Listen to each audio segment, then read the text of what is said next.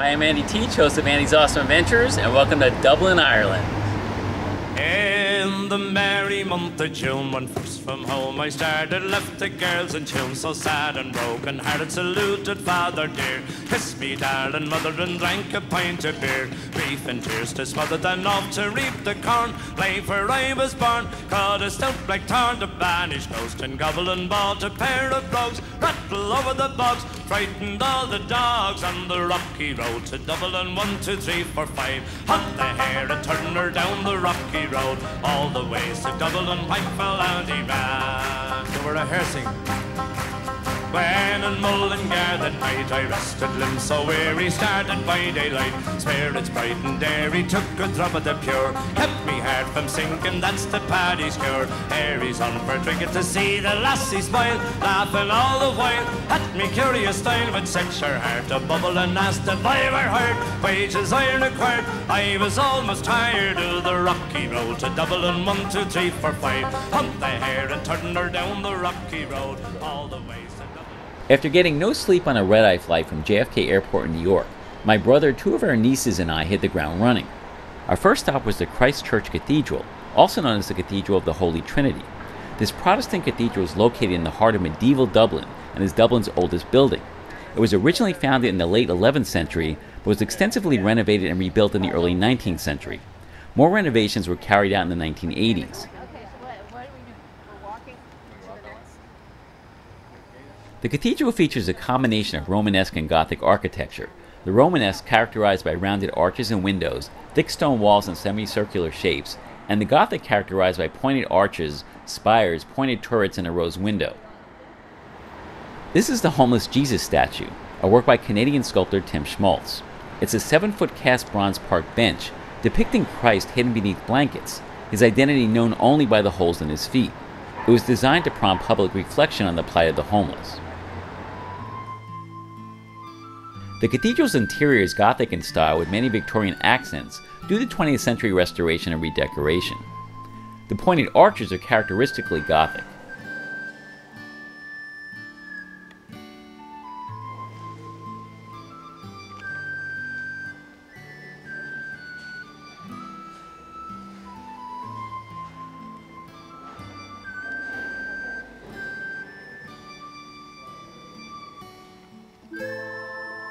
This is the reputed effigy of Richard de Clare, 2nd Earl of Pembroke, also known as Strongbow, a medieval Norman-Welsh warlord whose arrival marked the beginning of Anglo-Norman involvement in Ireland. In 1562, the nave roof vaulting collapsed and Strongbow's effigy was smashed. The current effigy is a contemporary replacement. It is believed that his body may be buried somewhere in the cathedral walls.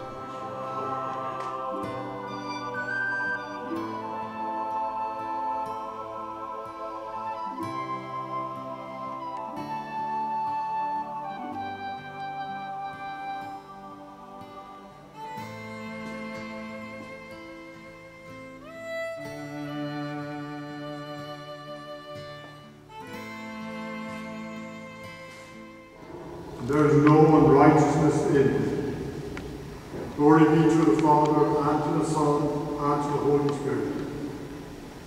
As it was in the beginning, is now, and shall be forever. Amen. Please sit for the reading. And all the 600 Gittites who had followed him from Gath passed on before the king. Why are you also coming with us? Go back and stay with the king, for you are a foreigner, and also an exile from your home. Go back and take your kinsfolk with you. Where are the bones? Christ Church Cathedral also contains the largest cathedral crypt in Britain or Ireland, which is about 200 feet long. While I was expecting to see a lot of bones and skulls, this 12th century crypt actually contains priceless silver and Ireland's first copy of the Magna Carta. My diary. The original Magna Carta was written in 1215 in England, and it established that executive power should not be above the law. This is a 14th century copy.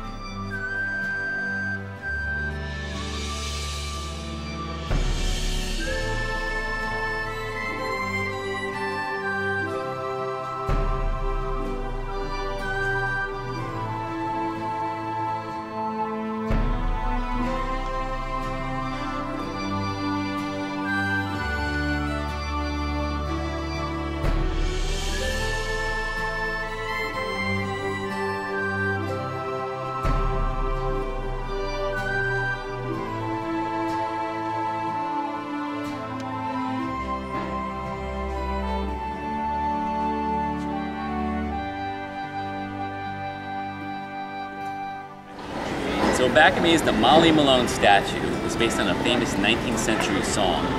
Molly Malone was a fishmonger. She sold fish during the day and was a prostitute at night. But unfortunately, she died of a fever at a young age. Now, it is supposed to be good luck to rub her bosoms. So many people have done that the bronze actually is worn off the statue. You gotta do it while you're in Dublin. I should get a lot of good luck. In Dublin's fair city, where the girls are so pretty, I first set my eyes on sweet Molly Malone, as she wheeled her wheelbarrow through the streets broad and narrow, crying cockles and mussels, alive, alive, oh, alive, alive, oh, alive, alive, oh, crying cockles and mussels, alive, alive, oh.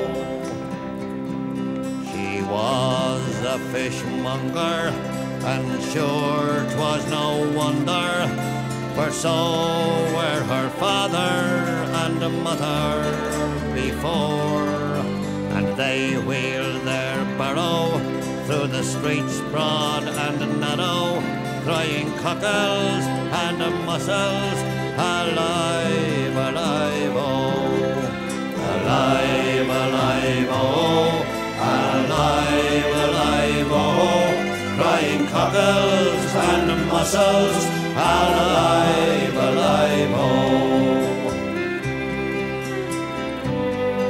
She died of a fever, and sure no one could save her, and that was the end of sweet Molly Malone. Now her ghost wheels her barrow through the streets broad and narrow, crying cockles and mussels, alive, alive, oh, alive, alive, oh, alive, alive, oh, crying cockles and mussels, alive, alive, oh.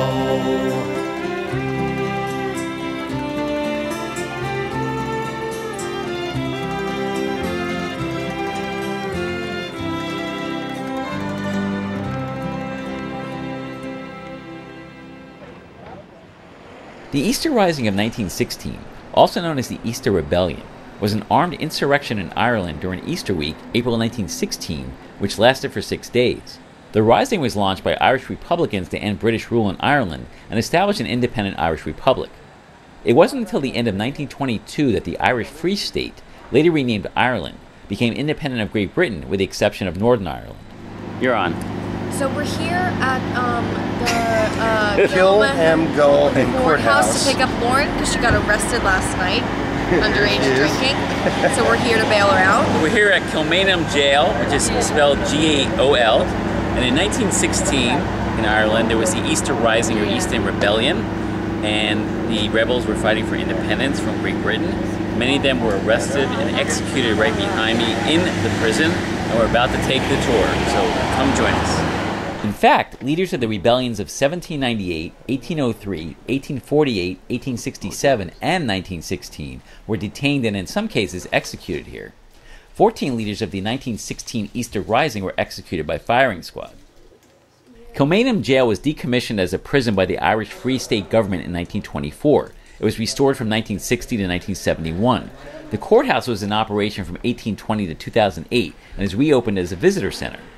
This recently uncovered flight of granite steps leads to holding cells in the basement. Please mind your head. Floors are quite uneven, so please watch your step as you're walking. And also we are using the staircase. The steps are quite worn and slippy, so for your own safety I'd recommend holding onto the handrails. While we're inside, take as many photographs as you like, flash included, but we don't allow audio or video recording. Did he say no filming? The new East Wing was opened in 1864 and reflected the new ideals of Victorian prison theory. Each of the 96 cells is visible from a single vantage point on a central platform. Communication between inmates was forbidden, and they spent much of their time in solitary confinement in their cells. Meals were delivered to each of the 3 tiers by a pulley system, while movement was restricted by numerous devices, including a spiral staircase intended to prevent a charge by prisoners in the unlikely event that they managed to escape their cells. Hello, Ronald. Let me out. So this is one of our freshman dorms. These are big cells. Yeah, these are the rooms. Yeah, this looks like your freshman dorm. Bigger than my room at home. When it was first built in 1796, Kilmainham Gaol was called the New Jail to distinguish it from the old prison it was intended to replace. Originally, public hangings took place at the front of the prison. However, from the 1820s onward, very few hangings, public or private, took place here. A small hanging cell was built in the prison in 1891. There was no segregation of prisoners. Men, women, and children were incarcerated up to 5 in each cell, with only a single candle for light and heat. Most of their time was spent in the cold and the dark, and each candle had to last for 2 weeks. Its cells were roughly 300 square feet in area.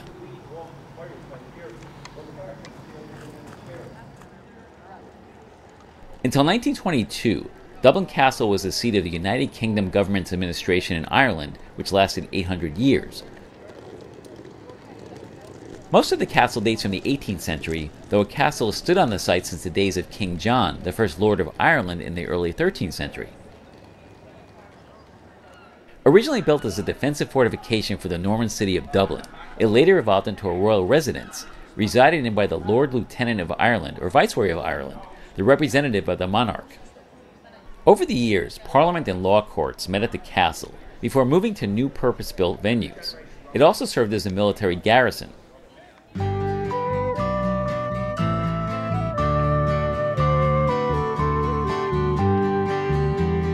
Raised on songs and stories, heroes of renown, the passing tales and glories that once was Dublin town. The hallowed halls and houses, the haunting children's rhymes, that once was Dublin city in the rare old times.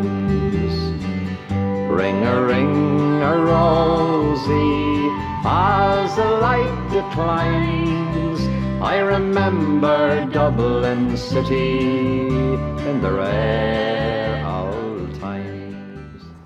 Our next stop was St. Patrick's Cathedral. St. Patrick was a religious figure who baptized Christian converts almost 1,500 years ago. The cathedral was founded in 1191, and it's the national cathedral of the Church of Ireland, even though it lacks the key component of a cathedral, a bishop. According to its website, the cathedral is both Protestant and Catholic. Most of Ireland is Roman Catholic. With its 141-foot spire, St. Patrick's is the tallest church in Ireland and the largest. Construction on the current building began from 1220 to 1260 on the site of a 5th century church. In 1316, the cathedral tower was blown down by a storm. In 1362, part of the nave was destroyed by a fire. In 1537, the cathedral became an Anglican cathedral following the English Reformation. In 1548, the cathedral became a courthouse. In 1688, the cathedral was briefly repossessed by Catholic King James II during the Williamite Wars. There was major reconstruction in the 19th century.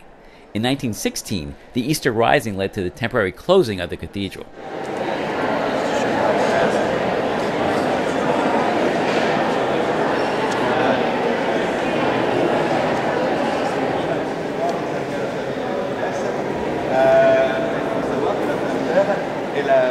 Unfortunately, no original stained glass windows survive in St. Patrick's Cathedral. The oldest windows date from the middle of the 19th century.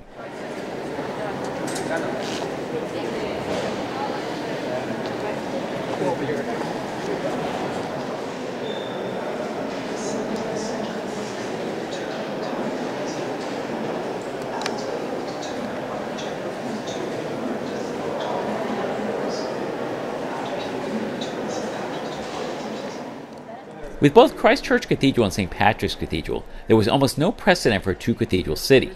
A confrontational situation persisted over the decades after the establishment of St. Patrick's and was eventually settled by the signing of a 6-point agreement in 1300. The two cathedrals were to act as one and shared equally in their freedoms until 1870. Since 1870, the Church of Ireland has designated St. Patrick's as a national cathedral for the whole of Ireland. However, to this day, Christ Church is still viewed by the Roman Catholic Church as the primary official Dublin cathedral.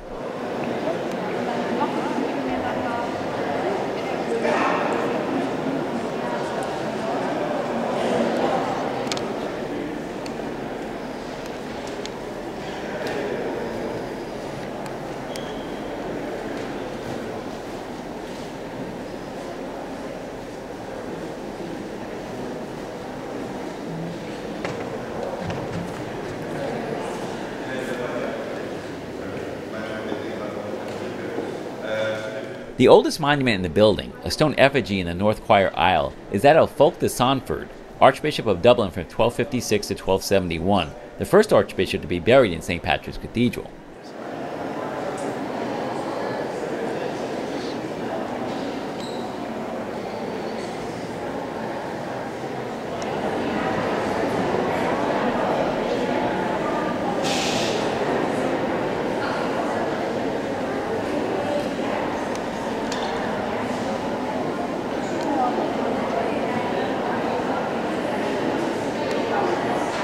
The church's most famous officer was Jonathan Swift, who wrote Gulliver's Travels in the early 18th century.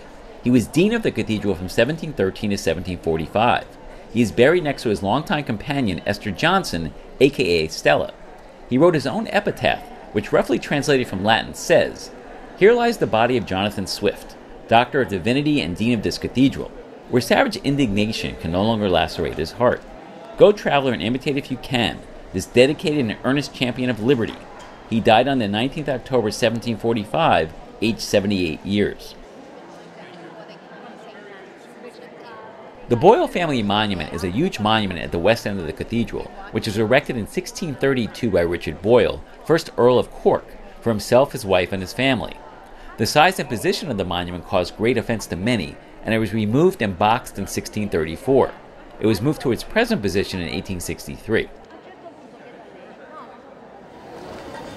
We're here at Trinity College, which is based on Oxford and Cambridge, I believe. Trinity College is the sole college of the University of Dublin, a research university in Ireland, and so it's also referred to as the University of Dublin. The college was founded in 1592 and is one of the 7 ancient universities of Britain and Ireland, as well as Ireland's oldest university. Women were admitted to Trinity College as full members for the first time in 1904. During the 18th century, Trinity College was seen as a university for Protestants. Catholics were first allowed to apply for admission in 1793, but with restrictions. From 1871 to 1970, the Catholic Church in Ireland forbade its members from attending Trinity College without permission. Built between 1712 and 1732, this is the Long Room at Trinity College's old library. The distinctive and beautiful barrel ceiling was added in 1860 to allow space for more works when the existing shelves became full. The library contains about 5 million books, including 30,000 current serials, and significant collections of manuscripts, maps, and printed music.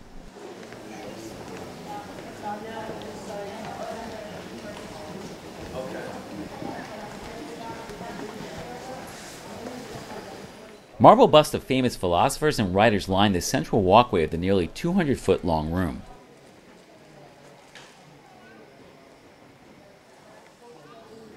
The Library of Trinity College is the largest research library in Ireland. As a result of its historic standing, the library is a legal deposit for the United Kingdom of Great Britain and Northern Ireland, and is therefore legally entitled to a copy of every book published in Great Britain and Ireland.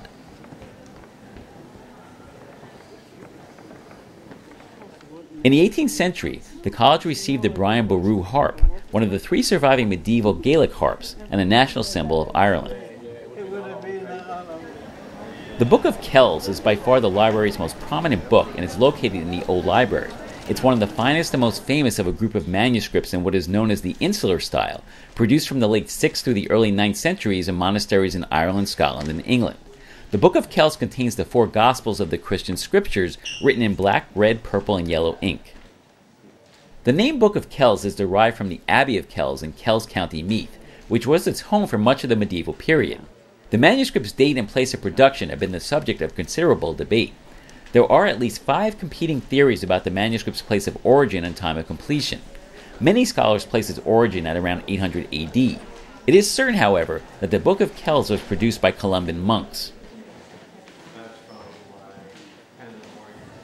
In the evening, there's only one thing to do in Dublin: hit the pubs, and there's plenty of them.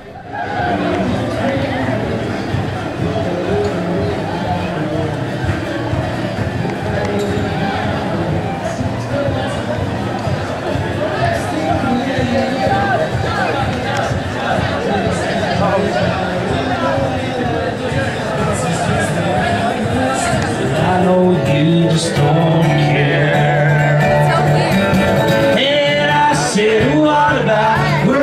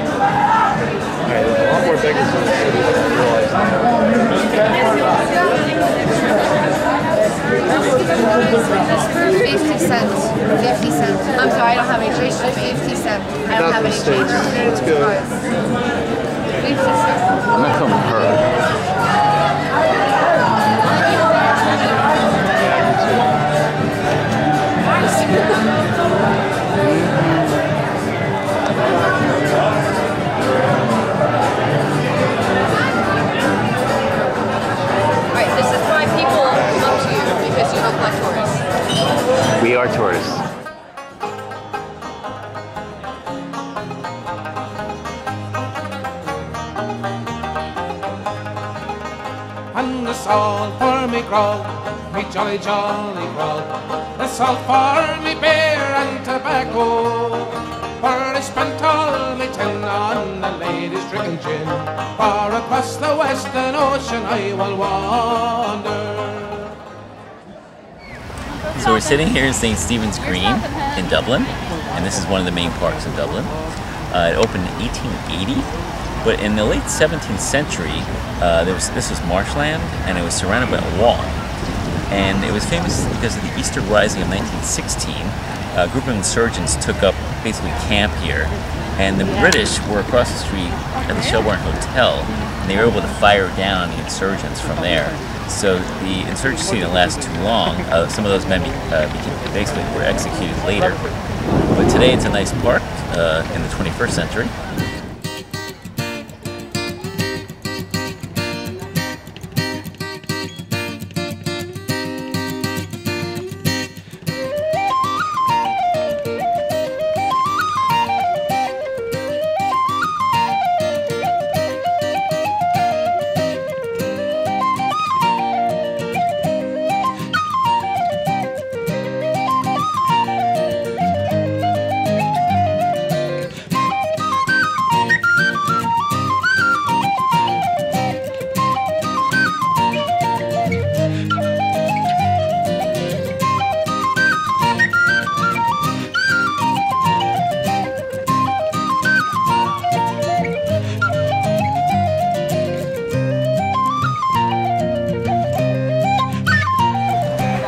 Based on this map, that is James Clarence Mangan, who lived from 1803 to 1849. He didn't live too long.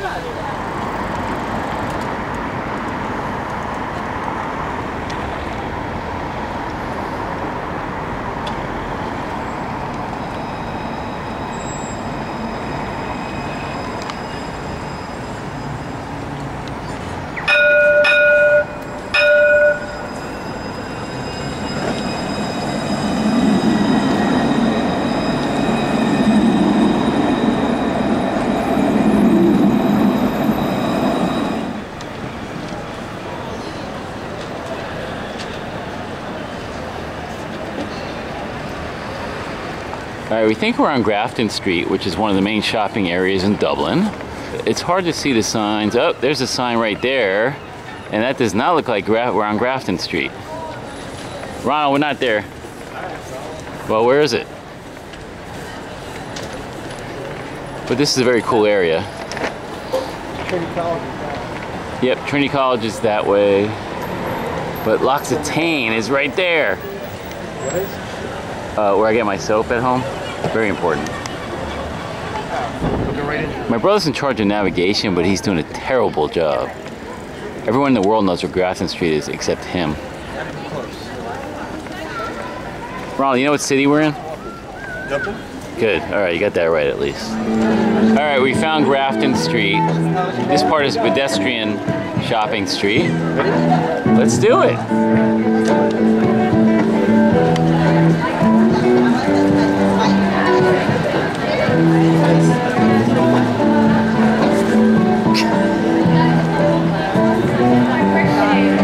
Stacy, what do you think of Grafton Street? I agree. Oh, they got a McDonald's. Shamrock Shake, anyone? It's a green McDonald's. They must have a Shamrock Shake.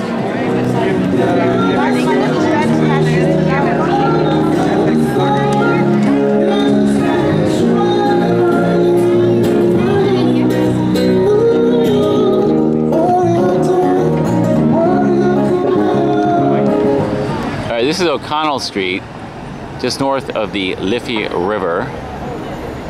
And that, I believe, is the tallest spire in the world. And this is our first time we're walking to the north side of Dublin. And there are my travel companions. Apparently you can go kayaking here, which is pretty cool. Right now it's a little after 9 p.m. It gets dark around 10, which is nice. And I see a statue, gotta check it out. That's where Melina's going. She's going to Iceland. That bird looks quite comfortable up there. World's tallest spire. Let's look at every inch as we go up to the top.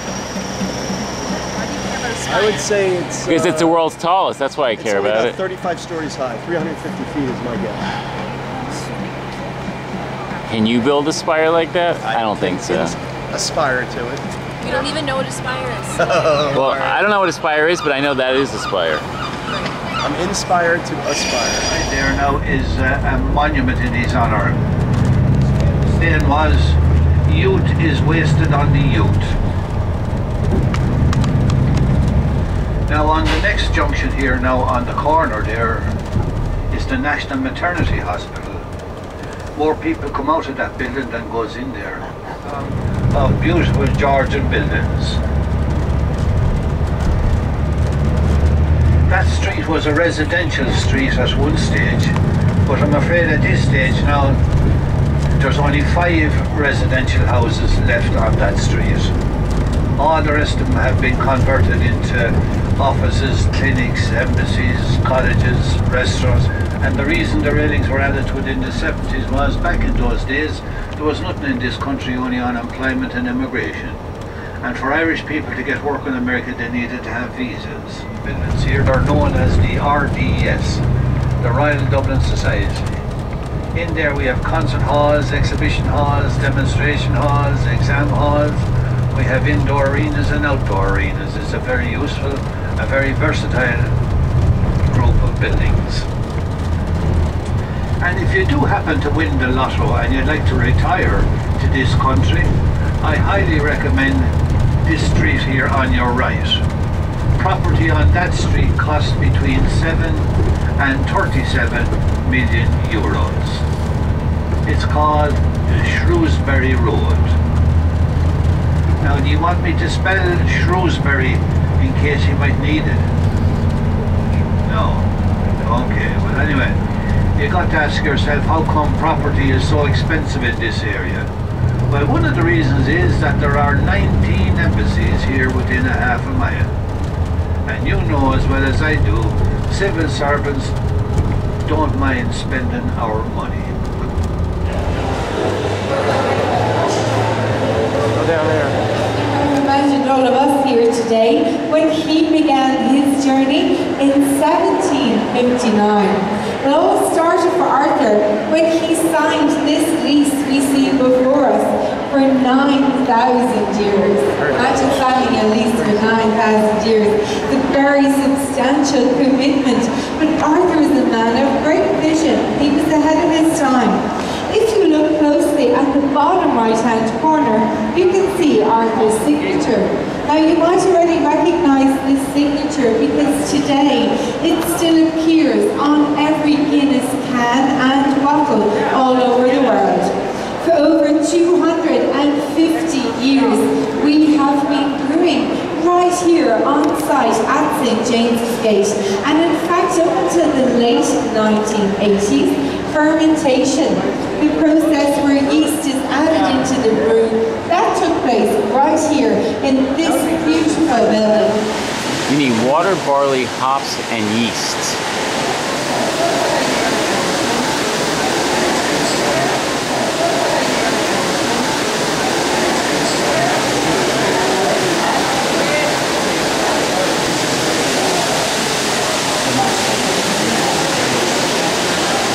At 100,000 tons of Irish-grown barley. That's a lot of barley.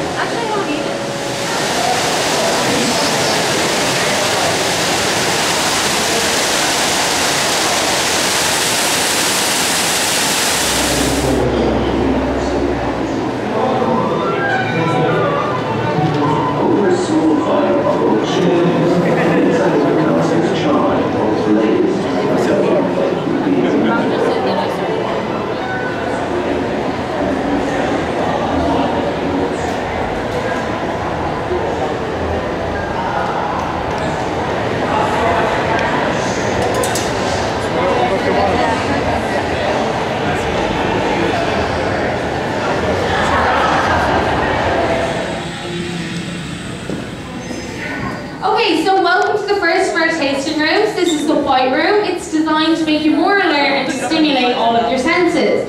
We believe that the more of the senses you indulge, the richer and more enjoyable your tasting experience will be.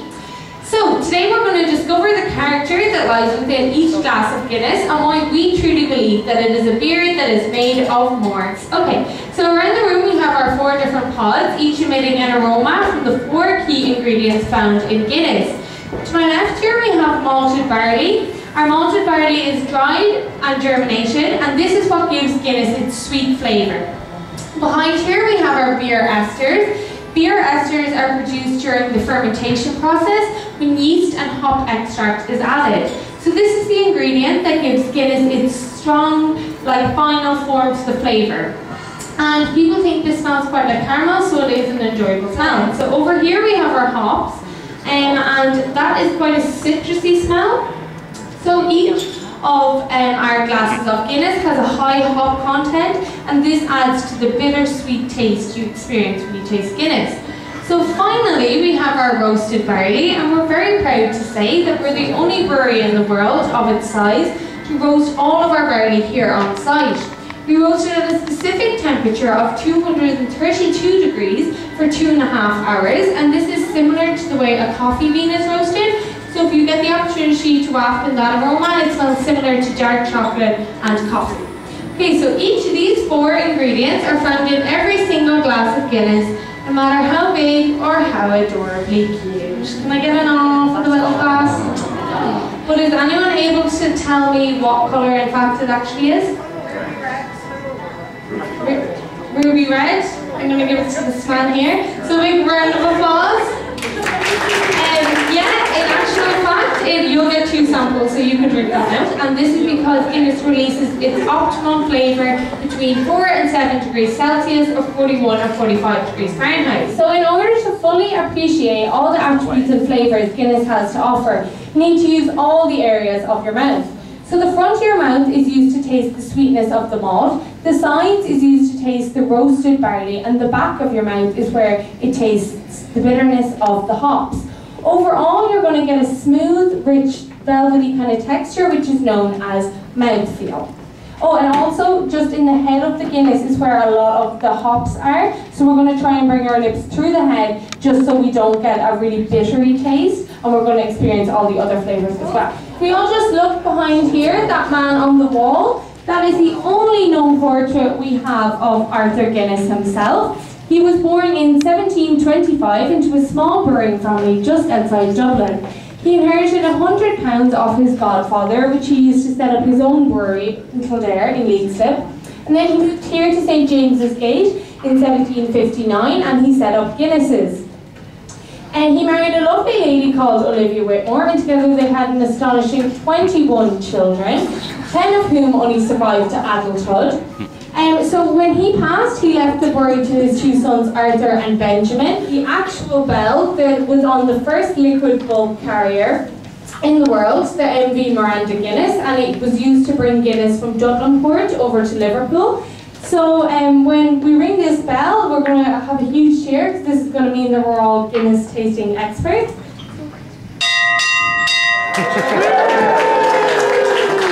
Okay, so now you can all proudly call yourselves Guinness tasting experts.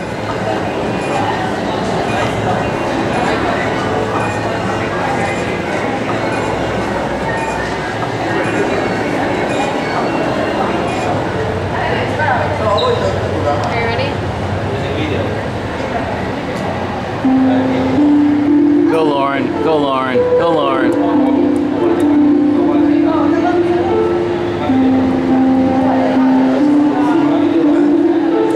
You are quite talented. If you have Instagram. Yeah, so now all of these Irish. Okay, so first things first, pick up your glass and make sure it's clean. Can I take this one? 45 degrees. Carb to the bottom, underneath its cap, and pull down the full way. When the Guinness reaches the bottom of the golden harp, just straighten your glass. Straighten. And when you're halfway up that harp, that's when you stop. You're more than halfway. Just up there to You have failed. Anywhere around there. It's an art in a sense. Well, I've got my certificate, and I've crafted a perfect pint of Guinness. And here it is.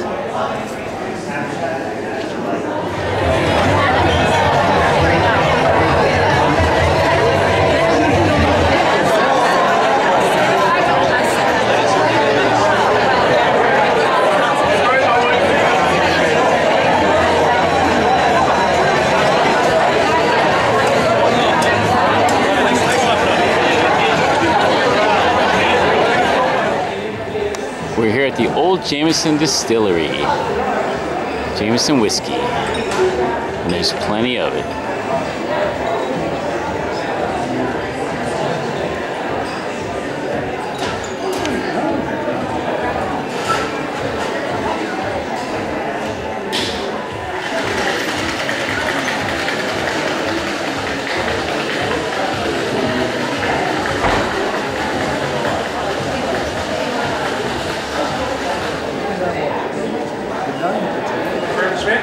We only just recently reopened at the beginning of March, so it's all very new, but at the same time we've kept a lot of original features that were around in John Jameson's time. For example, we have these wooden beams here that are hanging above our JJ's bar.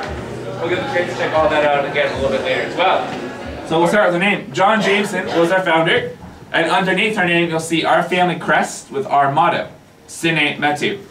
Sine Metu is Latin for without fear. And this is a phrase that defined John Jameson's life, and it has defined our whiskey ever since. While the many characters in the story of Jameson, there's only one founding father. It all started when the enterprising John Jameson set up shop right here in Smithfield in 1780.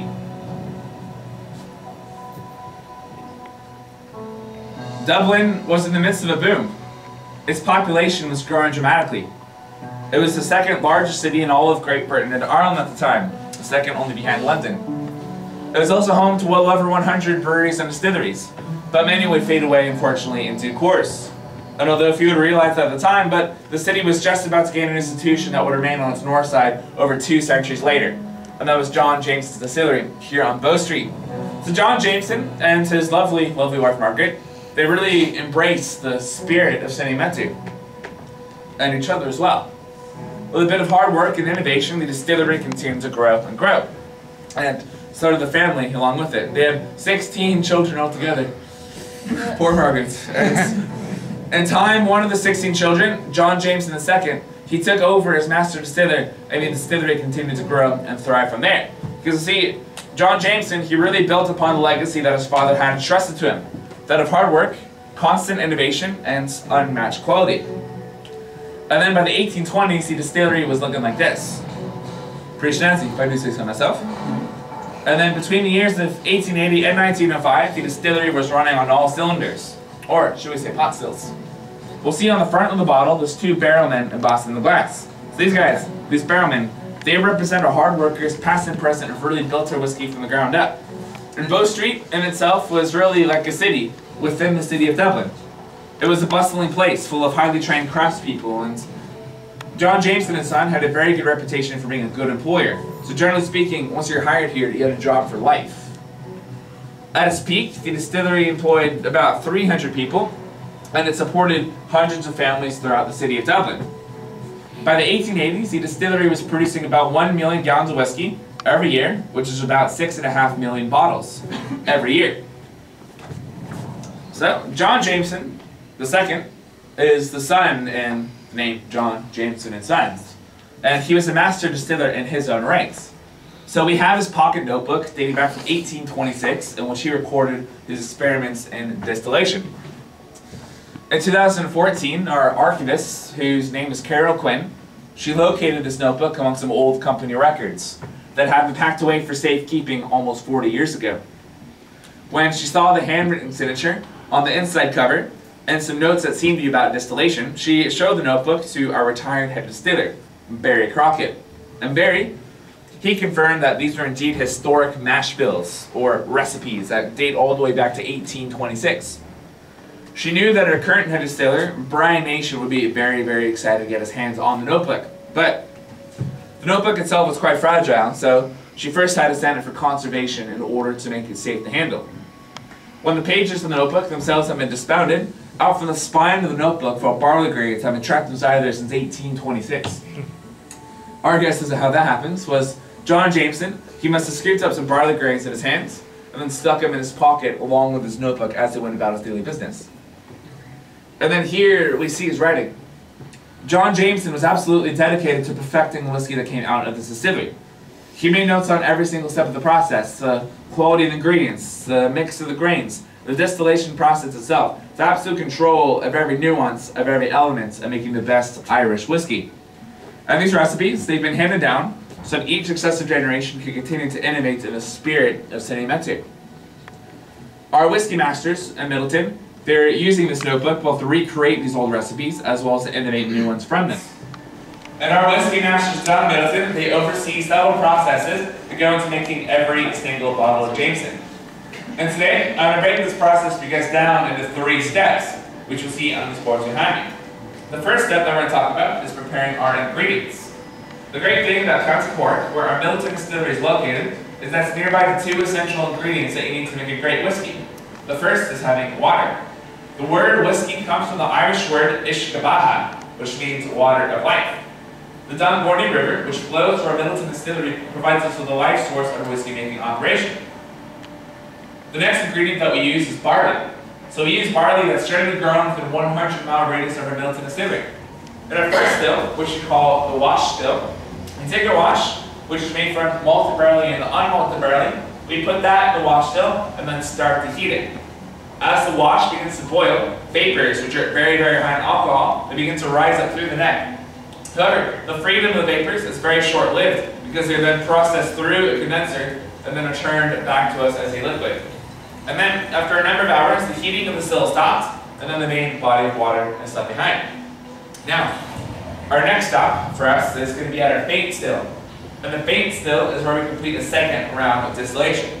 This distillate, this spirit, is getting closer, but still doesn't really have quite the same smoothness that John Jameson was looking for. So John Jameson, bless you, he found that distilling the whiskey 3 times made it twice as still, or twice as smooth, sorry. So our last stop for us is going to be at our spirit still, and this is where we complete our 3rd and final round of distillation. So by using these 3 copper pot stills, with our wash made of malted and unmalted barley, we just made what's known as pot still whiskey. And this is the equal and essential style of Irish whiskey. Additionally, at our distillery in Middleton, we produce a second type of whiskey known as grain whiskey. This is called, well, it's made with maize or corn as well as malted barley, and we use a much more modern and efficient system called column or continuous still distillation. But we actually are gonna get to drink some whiskey now. Woo! So we'll start with the Jameson, move on to leading Scotch whiskey, and then leading American whiskey, because America. So also guys, if anyone can tell me right now they prefer the Scotch or the American varieties, the answer is right there. Actually, on today, if you prefer American over the other 2, that's okay. If you like Scotch, just get out. Let's go ahead and we'll pick up our glasses of Jameson in the center. So pick up the Jameson. And then before we drink the whiskey, the first thing I like for everyone to do is to take your glasses and then tilt them at a 45-degree angle. So tilt those glasses. And now we'll just gently roll the whiskey around on the side of the glass. And now bring your glasses flat and hold it to the light. In theory, you'll be able to see some coating of whiskey on the inside of the glass, and this is how you analyze for the legs of whiskey. So the legs of whiskey, they're little droplets that are running down the inside of the glass, so you guys all should be seeing droplets in your whiskey. Or in Ireland, these droplets are also called tears, because things do get pretty poetic around here. It's definitely the rain. But if you have lighter or faster moving tears, it says this is going to be more of a light body whiskey. And same thing, if you have thicker, slower moving tears, it says it's going to be more oily, more full bodied. This is called introducing the nose. And now we'll go in for a longer and deeper smell, but a neat trick for smelling whiskey is to open up your mouth a little bit, and this is going to allow the aromas of the whiskey to pass through your nose. So do it just like this. This looks ridiculous, and I understand it is, but I promise it works, and it's not for all day. So go ahead and go for a long and deep smell of the Jameson, and you'll smell some oak, perhaps some fruitiness from the sherry. Alright guys, I'm pretty sure I've tortured everyone long enough. So I say it's time for us to taste the Jameson now. So just take a little bit in your mouth, hold it in there for a few seconds, swirl it around on your tongue, and then swallow. So cilantro, everyone. Cilantro. Cheers.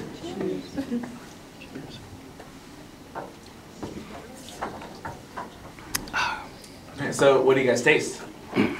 Whiskey. Whiskey? Is there spiciness? Yeah. So the spiciness in this whiskey, so that comes from use of unmalted barley. Also, it enhances very smooth mouthfeel in the whiskey. So I hope you guys also agree that it feels very smooth when you first taste it. And the smoothness also comes from our triple distillation process. Also, the vanilla that you smell or taste, the Christmas cake, the oak, so that all comes from the barrels that we use during maturation. So it all the process, it all has a part to play in how our whiskey looks and smells and tastes. And our Middleton Distillery is widely regarded as being one of the most advanced in the world, but at the same time, our traditions still take part of everything that we do. So you can have it with a bit of water, you can have it with ice, you can mix it as part of a cocktail. It's fantastic for mixing. There's really no right or wrong way to enjoy Jameson. Just clean the palates, also hydration.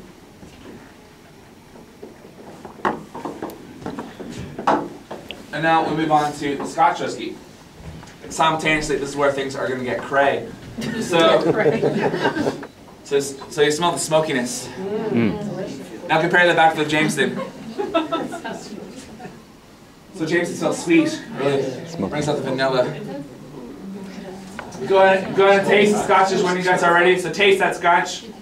You can finish them off to your heart's content, but make sure to save some Jameson for later. And after you taste the Scotch, compare that back to the Jameson. But make sure to save that for the end. The reason why this whiskey tastes smoky is that in Scotland, some distilleries, they burn turf, or they burn peat. And then they use the smoke to dry the barley during the malting process, so that's where that smokiness comes from. But the smoke is completely absent in our Jameson because we just use clean, hot air. It's a very clean tasting whiskey. Also, both these whiskeys, they are blends, but the difference is that while traditionally blended whiskeys are different whiskeys blended from different distilleries, Jameson is a single distillery blend whiskey. So that means is the only blend whiskeys we make ourselves that are on distillery, and therefore we have full control, start to finish, we have the whole process. So the Scotch is double distilled, whereas the Jameson is triple. So we get the extra smoothness coming from the third round of distillation. Woo! So, any Americans in the room? Yes. Raise your hand. Cool. I have to raise my hand on this one as well. I've been here long enough to start losing my accent, but now I'm bringing it back today. Anyway, so we'll go ahead and we'll pick up the American whiskey and the Jameson simultaneously. So same exercise as before. Go ahead and smell the American. I came out wrong. Go smell the American whiskey. It's different. Smell the Jameson. Smell the American whiskey again. So again, it's sweet. It's perfumey almost. It smells like a bald eagle soaring through your nostrils. Go ahead and taste it when you guys are ready. They're all good. Can anyone guess what brand of American whiskey this is, by the way?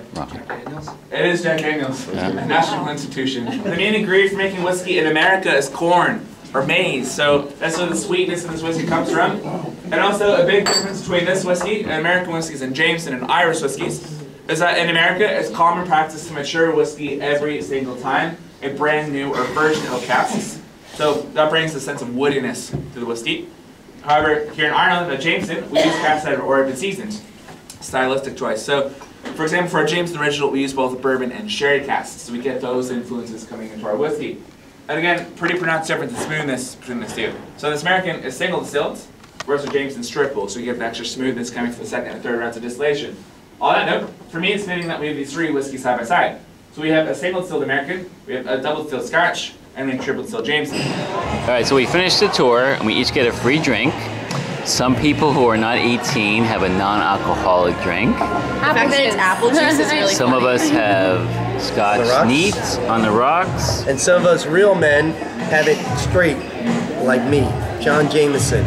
I recommend it highly. All right. Real men have it with ginger ale and lime. Let's go. And real women too. Cilantro. A little legal. Real women have apple juice. Yeah. All right. And wimps like me have whiskey on the rocks. Although actually I drink it neat sometimes. Cheers. Smell and taste. What is it? How do you say it? Cilantro. Cilantro. No, not cilantro. It's not cilantro. Cilantro. Cilantro. Cilantro. Thank you. Cilantro.